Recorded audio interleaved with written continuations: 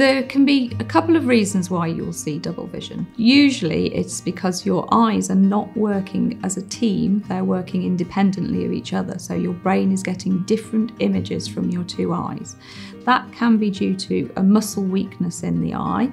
Sometimes you can be born with that, in which case you probably wouldn't get double vision.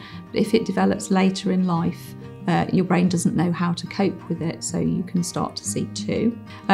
Another reason for it can be to do with the refraction in your eyes. So it can be that one of your eyes is getting a split image, which can be to do with cataract developing, or sometimes to do with high astigmatism in the prescription.